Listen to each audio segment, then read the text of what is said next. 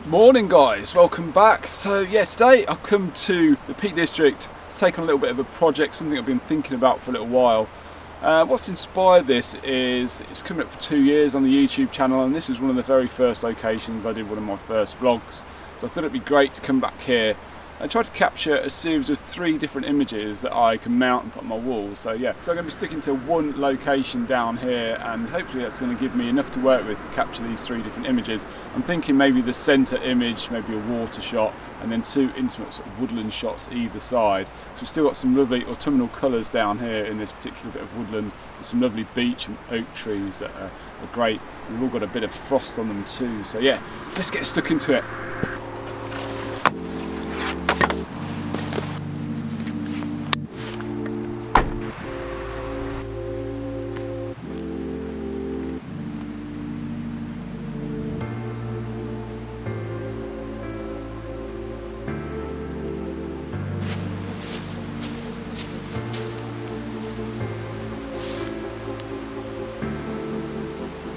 So after spending around about 20 minutes or so, checking this place out and see what I can come up with, I think I've actually found my first subject, and it looks really nice. The leaves have actually all fallen on most of the trees around here, actually, which I'm quite surprised about. But in the background, there's some lovely brown golden leaves that I think are going to kind of draw the eye through the scene. So it's just a case of refining this now, because there's so many distractions, and I've just got to try to eliminate as many of those as possible and just try to create a focal point in the image as well. So yeah, I'm going to spend as long as it takes here, I think, because I think there's quite a good image to be had. So yeah, I'm going to get cracking with it.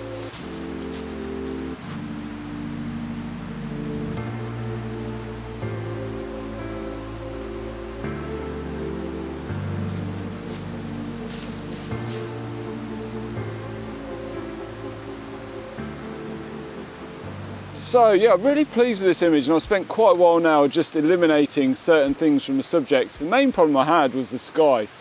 I really didn't want to capture too much of that sky because it just kind of distracted and led the eye out of the scene, and it just wasn't nice at all. So for me to be able to do that, what I've done is I've had to move away from the subject and then zoom in, and then that's narrowed my field of view, if you like.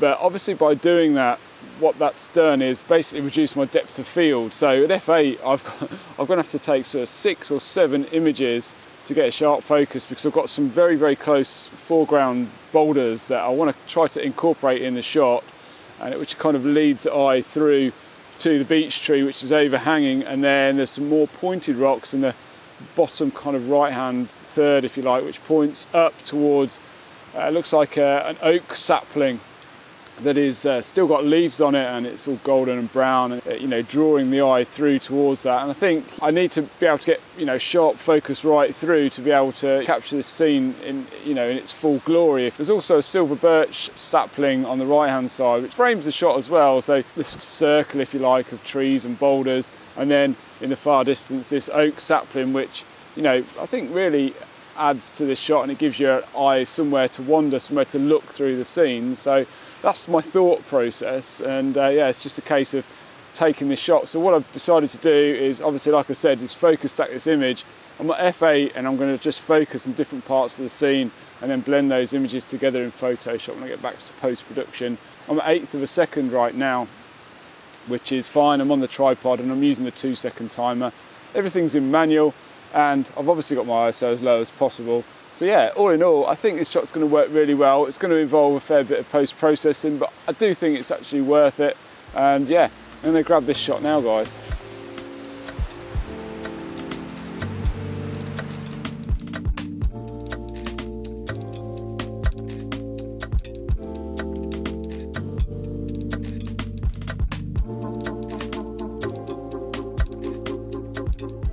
Really pleased with that last shot, actually, and I've kind of been scouting around in the same sort of area trying to find something else. And I think because I'm creating this just series of 3 images, the first image, obviously the framing was from the left over to the right hand side of the image. I think that's going to make up my left hand side photograph in the 3. So now I'm really going to be trying to focus on the right hand side photograph of the 3. And I think for it to work, I think it almost needs to point back towards the center image. So I think it's really good, doing a project like this. It kind of really gets you thinking a little bit more about you know, different compositions that you perhaps wouldn't normally think about, because now I'm looking for an image that basically starts in the right hand side and points towards the left. So both images point towards the center image, which is going to be a cascade of water. So yeah, I'm really enjoying this. It's been yeah, really good fun today. I was hoping to be able to capture an image here of this tree, because that does actually start in the right hand side and come over to the left, but I haven't really been able to make it work. I've spent about 15-20 minutes on it, and to be honest, I think it's probably time for me to move on. And you know, sometimes you just get that feeling it's not going to work, and I think that's the case with this image. So yeah, I'm going to head on down, and there's a bit of mist in the air as well, and still this lovely frost on the floor. So yeah, beautiful morning. So yeah, I'm going to see if I could find this right hand side image for this set.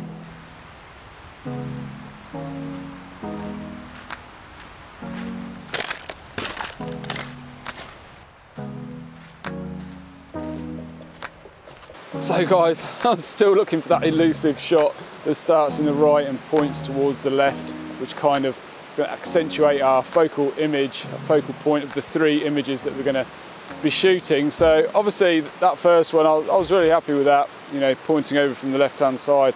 I'm really trying to find a strong image as well to kind of match that, and that's the challenge really. I found lots of other things I'd like to shoot, but I haven't really been able to find a strong image that's going to match that. So I'm going to keep looking, I'm not going to give up. I have seen a couple of compositions that start in the left and point over to the right, and what I might do if I can't find anything is flip one of those around and yeah, use that, you know, just flip it around in Photoshop. I think that'll work well. I don't have a problem with that. So yeah, I think that's probably what we'll end up doing.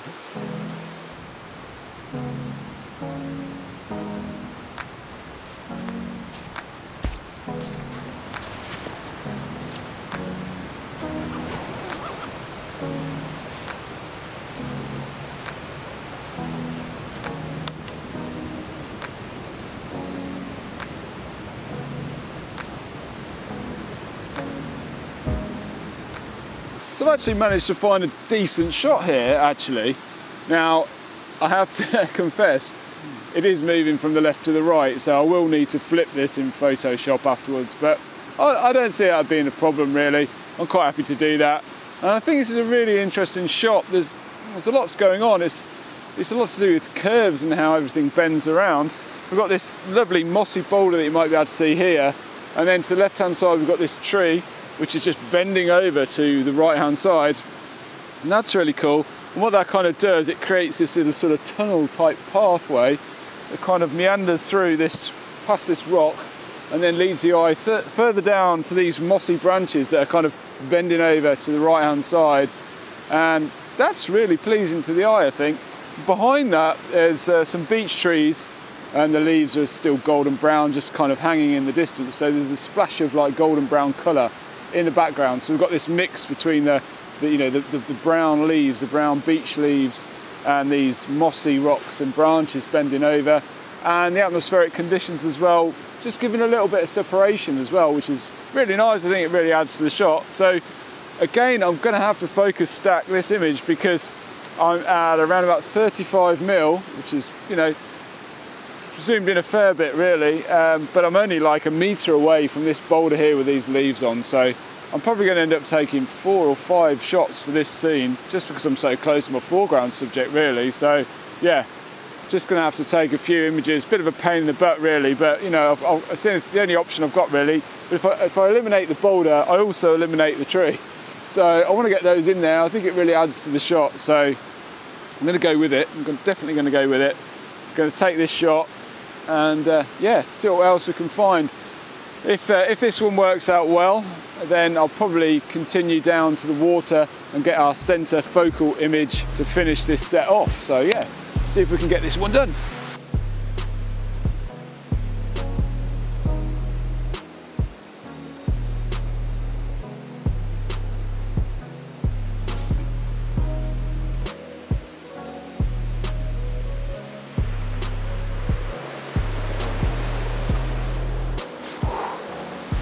So here we are with shot number 3. So I know where I wanted to come to take this shot. I kind of got it in mind before I came this morning. So yeah, the scene behind me, you might be able to guess where it is. If you do, drop us a comment below and let me know. yeah, so I'm going to head down this precarious kind of slope here to the bottom and set the shot up. Might be quite noisy when I get down the bottom there, so do apologise if there is some noise in the microphones, but yeah, it's quite a lot of water coming down here at the minute, so yeah, should make an interesting shot. And as well, like the mist is getting thicker as well, so it's quite atmospheric right now, so I'm really hopeful this could be a good one.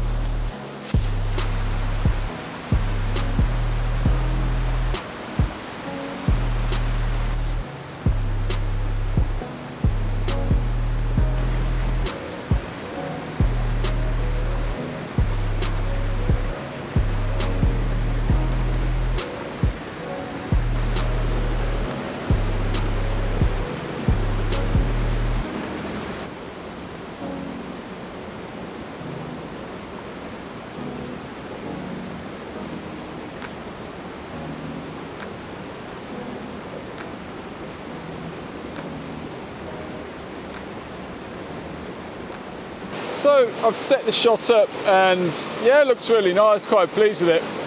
What I've decided to do is try to eliminate the sky altogether. I didn't really want to capture any of the sky in this shot because the sky is just very white at the minute. There's a big contrast between what we've got down here in the foreground and obviously the sky. So yeah, I'm totally eliminating that, which is great. So I don't need to use any graduated filters or anything like that. And then I'm basically letting the water cascade from the top left-hand third, cascade down through the image and kind of flow through all these boulders. And I've paid particular attention to where the boulders are placed within the scene because basically I want to allow a pathway of water through the boulders. So I've really tried to manage where the boulders are in the shot to make sure we've got that continuous flow of water running through from the top left-hand third all the way down to the bottom of the image. I think that works really well. In terms of the composition, like I just said, the water kind of cascades from the top left-hand third, so that just kind of drifts down through the scene. So you've got this diagonal kind of aspect to it, which works really well. The boulders are all kind of triangular in shape, well a lot of them are, so they kind of mirror each other as well. There's some fallen leaves on the boulders too, which really help add that sort of autumn feel to it. And we've got a beech tree just kind of branching out across the top of the cascade as well. So all in all, I think it's a nice shot. I think it's a nice centerpiece for these three images that we're going to be printing out.